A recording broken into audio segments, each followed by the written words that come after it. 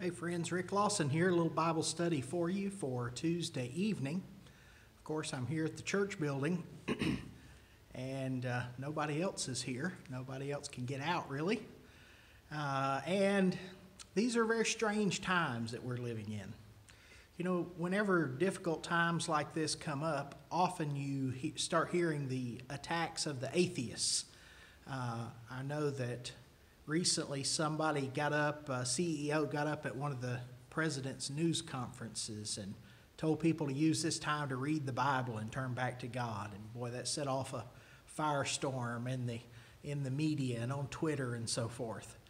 Even here locally, or more locally, understand that our governor quoted a passage from the book of Joshua during one of his press conferences, and people got upset about that in some circles.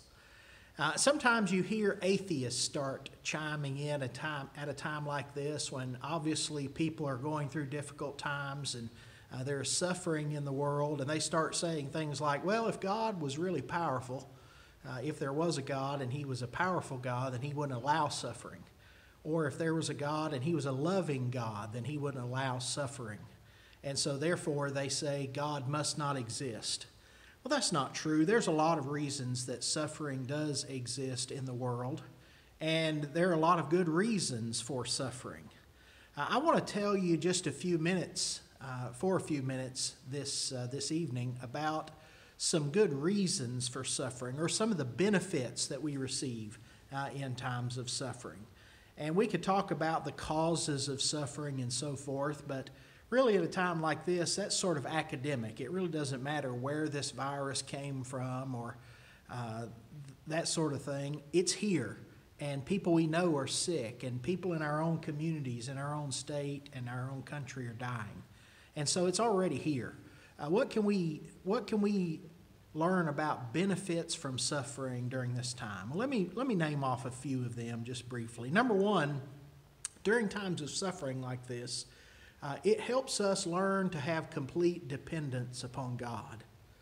You know, at a time when we're not sure what the doctors know or what the scientists know, some of the best minds in our country are working on this problem, and they really don't know all the ways to keep people safe, how these things can spread, and what we need to do. Do we need to wear a mask or not wear a mask? Stay at home, or can we go out some? People don't really know for sure. But I tell you what we do know for sure. God is the one that's in control, and we need to depend upon him. We can look to many examples in the Bible of people who put their trust and confidence in God even during times of suffering. One is Job. You know, Job is often held up as an example of suffering. I believe that's why the book of Job is in the Bible, to show us, number one, that God loves us and Satan hates us, but also to learn that we can be faithful in spite of our circumstances. The Bible says that after everything that happened to Job, in Job chapter 1 and verse number 10, that Job did not sin with his lips. Job 1 and verse number 2 says that Job did not charge God foolishly.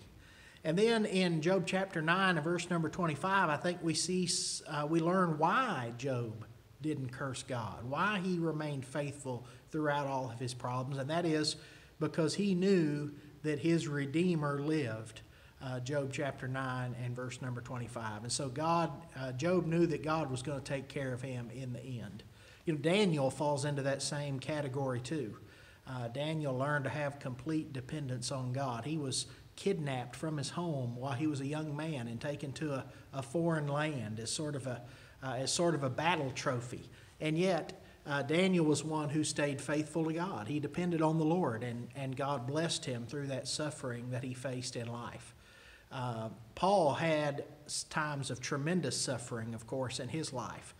He talks about the thorn in the flesh that he had in 2 Corinthians chapter 12. And he said he prayed 3 times that God would remove it. And of course, God never did remove it. He learned that God's grace was sufficient through that time of trouble. And so that's the bottom line for us, isn't it? In times of suffering, in times of trial, in times of tribulation, we can depend on God. We must depend on God because God is the one who's in control. Without that suffering, many people would think that they had it, if they were making it on their own in life, that they didn't have to depend upon God. And of course, in times of suffering, we learn that we do have to depend upon God. So number one, we learn dependence on God. Number two, in times of suffering, we learn the support and love of our family during times of suffering. You know, there's no greater strength, source of strength, I think, when people are going through difficult times than for them to realize that their family is there with them. You know, in times, especially during times of sickness, illness, and problems that they face of a physical nature, who else is there? Especially at a time like this when we can't go out and visit our sick friends. Who are we depending on? Well, many people are depending upon their families. And so when we're sick, I know that's the case with me. When I'm sick, my wife spends long hours caring for me, never wavering, always there, always providing what I need and doing her best to try to help get me better. You know, that we do that for our children, right? And hopefully they learn the power of family. And it's during times of suffering, it's during times where the chips are down that we really learn how much our families are there for us. And that's true these days too. You know, right now we're on sort of lockdown, shelter at home, stay at home kind of an atmosphere, and we're there with our families all the time, and we need to learn to love one another and appreciate one another. Be long-suffering. Even if everybody's well, sometimes you can get on one another's nerves, but be kind to one another. Love one another throughout this time, and use this time to draw closer to your family. In a similar vein, number three, we can learn, or we can benefit from our suffering by learning how much our fellow Christians, especially those in our local congregation, mean to us. You know, I think maybe one of the benefits of not being able to come together and worship like we normally would, or like we desire, is maybe it's making us miss that. So that when this is all in the rearview mirror and when all the problem with this sickness is behind us, we're able to come back together and worship God. Won't that be a wonderful day? Won't that be a great Lord's Day? We able to get back in this building and fill it up with people, and have Terry or one of our other song leaders standing up there leading us in praise to God in our singing. What a blessing that will be. You know, we depend upon family. We depend upon our church family to help us through these difficult times. By the way, if you're watching this and you are local here to Adairsville, especially if you're part of our church family, if you need help, all you have to do is let somebody know. Call one of our elders, call one of our deacons, call me. We will help you. We'll go to the grocery store, we'll go to the pharmacy, we'll get whatever you need.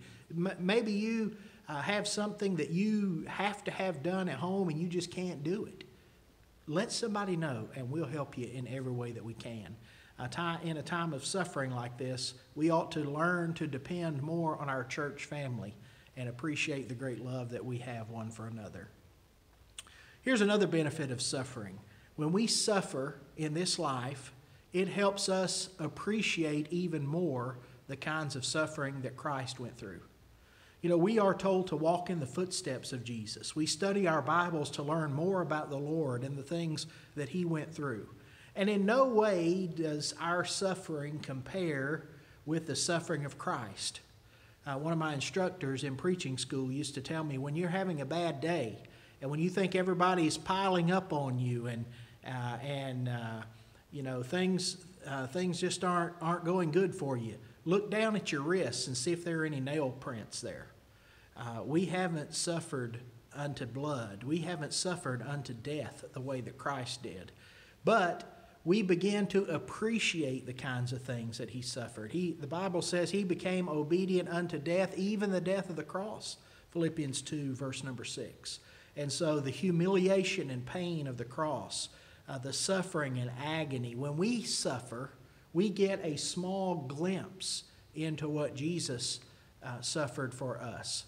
And that, I hope, will better help us appreciate Christ and the sacrifice that He made for each and every one of us.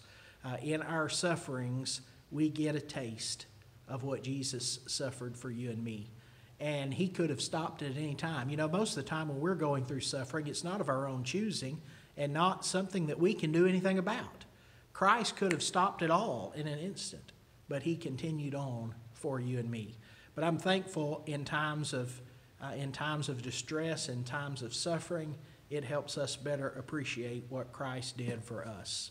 And then one final thought about some benefits from our suffering is that we learn that what we face here in this life does not even compare with the glory that we'll have on the other side of the river of life. You know, I tell people sometimes that if life were all good, all great, all the time here, then we wouldn't really look forward to heaven as much, would we? But when we're facing difficulty, when we're facing problems here in this life, it helps us to want to go to heaven even more. And I'm thankful that that is the case. The Bible tells us, for instance, in 2 Corinthians chapter 4, verses 17 and 18, the Bible says, "Wherefore we faint not, but though our outward man decays, yet our inward man is renewed day by day. For our light affliction, which is for the moment, worketh for us more and more exceeding weight of glory." And so, yes, there are problems in this life. Yes, we suffer in this life. Yes, we are, decaying, and our physical bodies sometimes break down in this life. But that makes us look forward to heaven even more. He states further in Romans chapter 8, verses 17 and 18, he says, "If children, then heirs, heirs of God, and joint heirs with Christ, if so be that we suffer with him, that we may also be glorified with him. For I reckon the suffering of this present time is not worthy to be compared with the glory which shall be revealed to usward." Romans 8, 17 and 18. So whatever sufferings we face in this life, I tell you what, heaven is going to be worth it all. It's going to be worth what we face in this life and much, much more. The same God who created this physical universe, who created us as human beings, he knows what we should look forward to as a reward in heaven for eternity, and he's made all those preparations, and so we don't have to worry about that. I think about what the Lord told the church at Smyrna, Revelation chapter 2, verse number 10, where he said, "Fear not those things that you're about to suffer. Behold, the devil is about to cast some of you into prison, that you may be tried and have tribulation 10 days, but be thou faithful unto death, and I'll give thee a crown of life." There are trials and tribulations here in this life, but what the most important thing is, we can't let them stop us from being faithful. We have to be faithful up to and including the point of our death. And if we'll do that, then the Lord will bless us with a crown of life in heaven when this life is over and the judgment is past. And so there are benefits from suffering. God allows that suffering for us to get those benefits. And if it weren't for suffering, then we wouldn't have these things that we've talked about this evening. I hope this has been a help to you. You hang in there. We're going to get this coronavirus behind us one day, and we're going to be able to come together and meet again. But until then, you just keep reading your Bible, you keep studying, you keep using all those resources that we have available to us, and most of all, you stay faithful no matter what. See you next time.